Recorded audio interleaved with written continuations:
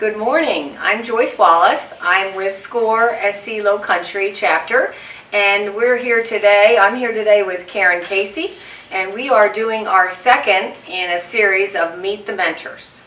And so I have been a SCORE mentor for about 2 years. I am co-leading the social and media marketing committee with Karen. So Karen and I are both very excited about launching this program. And the purpose is really to help folks understand more about SCORE, hopefully want to get involved in SCORE, and make it easy to make sure small businesses know where to find us. SCORE is a nationwide organization, and we offer free, confidential information and help to small businesses. We like to say for the life of the business, and so we're here to help, and hopefully folks are very eager to either participate or certainly seek a mentor. So without further ado, I am going to introduce Karen. I want to start a short little bio, and then we'll transition to some Q&A. Karen started her career with Big 8 accounting firm, Cooper Lybrand.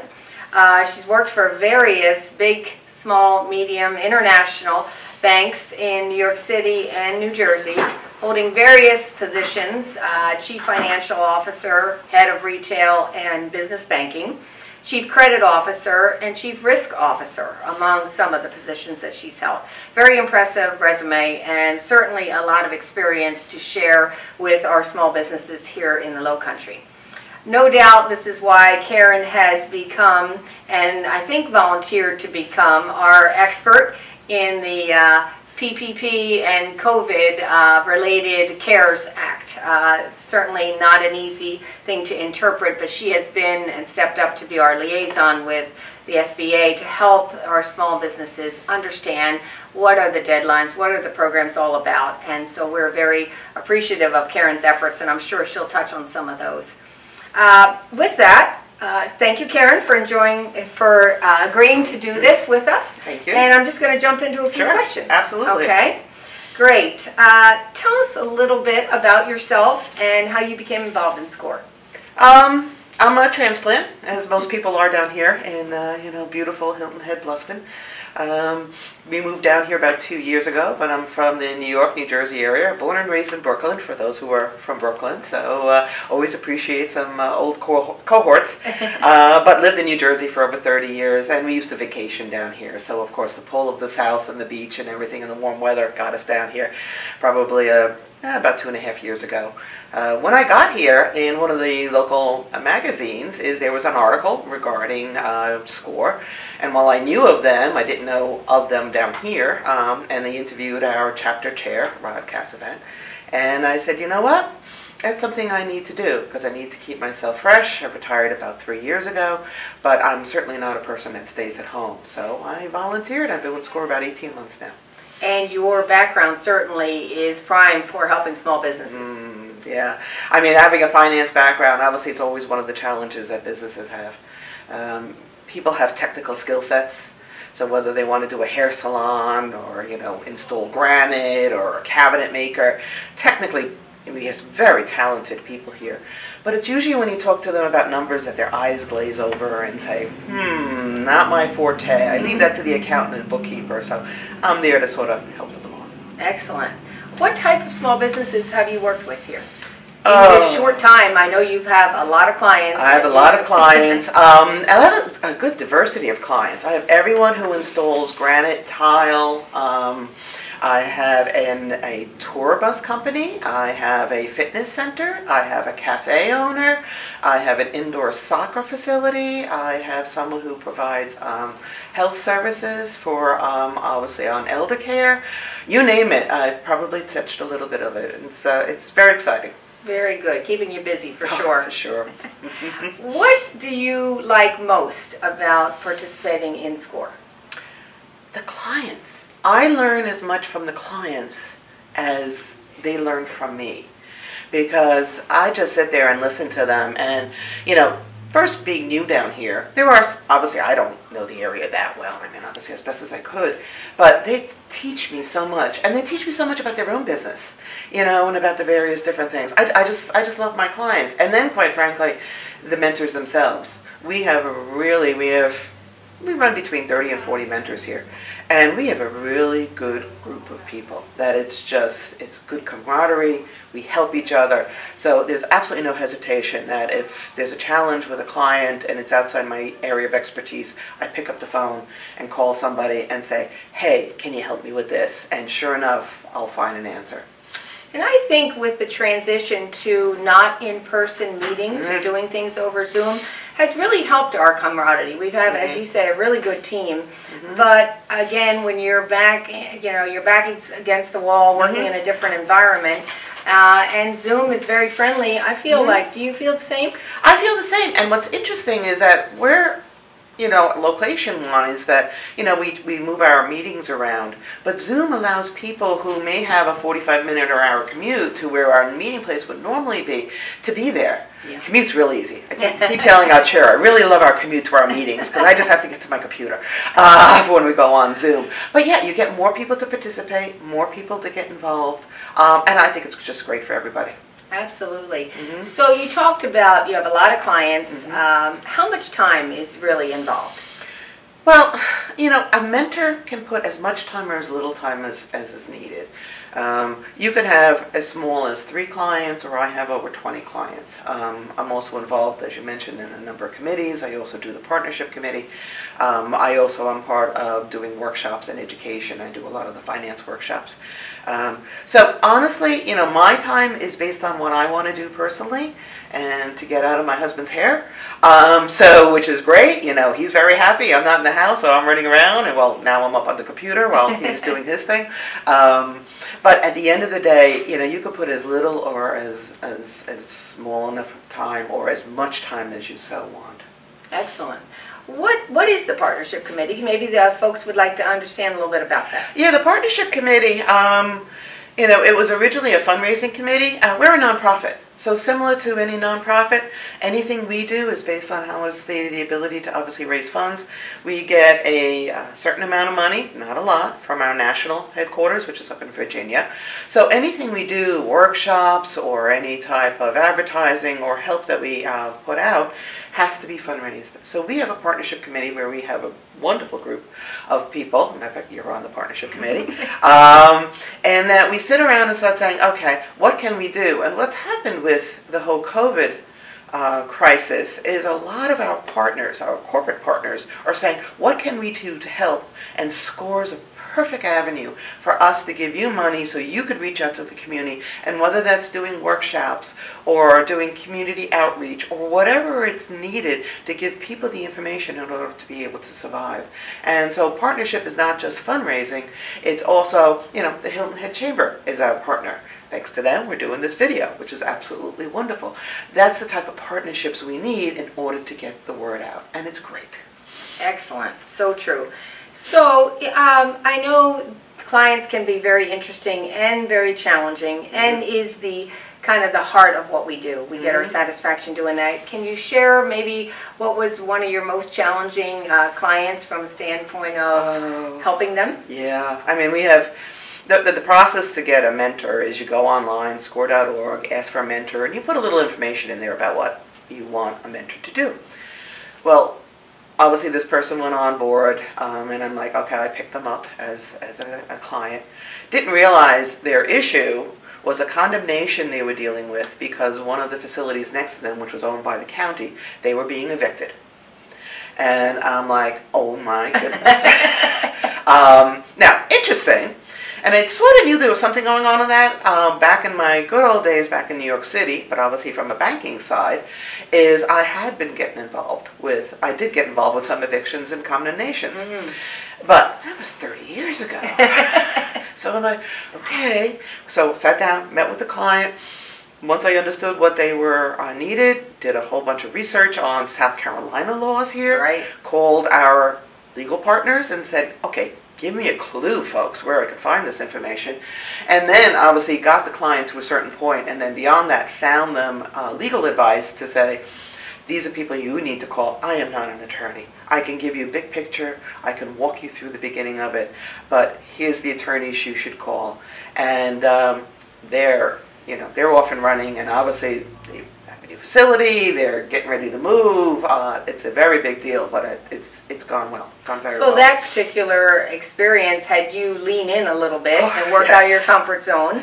Yet you have a team of mentors and others and other resources that are there for you. Yeah, what the beauty of SCORE is that it's not just me talking to a client. I co-mentor a number of clients because I know they need something outside my expertise. Or other mentors ask me to walk in to say, hey Karen, can you help me, especially with this recent SBA loans and PPP and EIDL and forgiveness, and it's so complicated.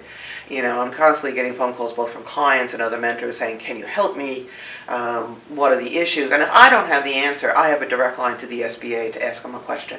And they have been fabulous, in which generally within 24 hours they will answer my question. That has been really valuable, and I know your fellow mentors really appreciate that, because that kind of raises the bar for all of us, and also our clients certainly appreciate it, because many would be extremely frustrated on top of all the other challenges they're dealing with. So that has really kind of streamlined a very complicated process. Can you describe maybe one of your most proud achievements as being a SCORE mentor? Well, I think the most proud achievement is being, as I said, I'm only here 18 months within SCORE. Does it feel longer? Some days, yes. Especially when we were going through the SBA and PPP things, because we made a commitment, obviously, to get back to clients very quickly, and we did. So that was it. But the most proud achievement was being nominated and awarded the Rookie of the Year last year. After only being here maybe a little over a year, for the people to recognize that the hard work that we were doing, and it was not just me. This is where I keep telling people, I lead some of the parades, but it's people like yourself and others that sort of support this whole thing, because you couldn't do it without them. Well, thank you. We do appreciate it, because you not only onboarded, but you came in fast and furious, and we all appreciate that for sure. I'm going to switch things up a little bit and just do a little bit of rapid fire again to get to know our mentors and see a little bit behind the curtain on who Karen Casey is. So, what do you like to do when you're not volunteering and mentoring clients? Two things. I love to garden. Up in the Northeast, I had a huge garden. Down here, I have a tiny little plot. Gardening down here is a very different thing. I was very happy when I got my first tomato, so that was really exciting. I miss my tomatoes. But I'm still learning, and I'm also learning what deer don't eat, because that's obviously a very big issue down here. But I also love to kayak. We purposely, when we came down here, we got a house on a lake, and we have a dock. And I love early in the morning or after dinner pushing my kayak out and just having a paddle for the evening. And it's just one of the most serene, relaxing things I can do. Fun. What gives you, what gives you the most satisfaction? Actually, the most satisfaction is seeing my client accomplish what they want to do. To me, as a mentor, is, I always tell people, I'm not here to agree with you. I'm here to keep your feet on the ground and make sure you're going in the right direction and give you choices. It's up to you which choices you make, what you're comfortable with. It's your business.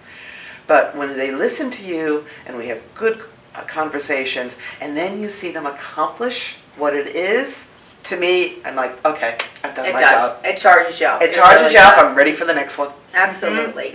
So if I were to ask your grown children how they would describe Karen, what would they say? Oh, okay. Obviously, giving and compassionate, but also, it's a bit of the accountant in me. As far as I expect certain things to happen. And they know I'm a nudge if they don't. So if I've asked them to do whatever, and a week goes by and 2 weeks go by, and I'm like, remember that? Oh yeah, Ma. I'm like, I'm not going to give up. They know. I keep after them. I can attest to that, because Karen is putting the agendas out, doing the follow-up, and saying, all right, let's go. You're on this committee. Let's do it. Let's go. You've got your assigned responsibilities. Let's go. That's right. That's for sure. So maybe in closing, you can tell us, what do you hope to accomplish with the future of SCORE? As you're part of the executive committee and helping us lead this organization, as well as certainly delivering guidance to mentors, where do you see and what would you like to accomplish with the future of SCORE? I'd like SCORE to be the go-to organization for small businesses. We cover quite a bit of territory. Our territory is Beaufort, Jasper, Colleton, and Hampton County. That's where we obviously look for clients, and obviously love to have new mentors and volunteers in various roles. I would love us to be the go-to organization. You know, if you look at statistics, 30% of businesses no longer exist after 2 years. 50% disappear after 5 years. If you have a mentor, it's been shown that 70% of the businesses are still in business after 5 years. So I want that word to get out there.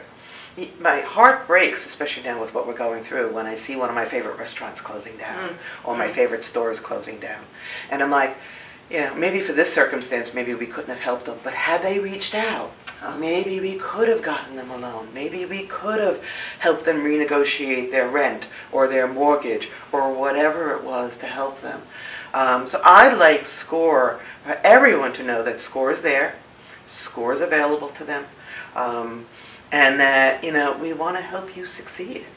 Absolutely. I want them to know. How about your, I'm going to put you on the spot a little bit, how about your elevator pitch for new mentors? We need new mentors, and you are here for a very short time but making a difference. So why should people get involved? I got involved personally because I wanted to give back. You know, I know my finance background and the business background.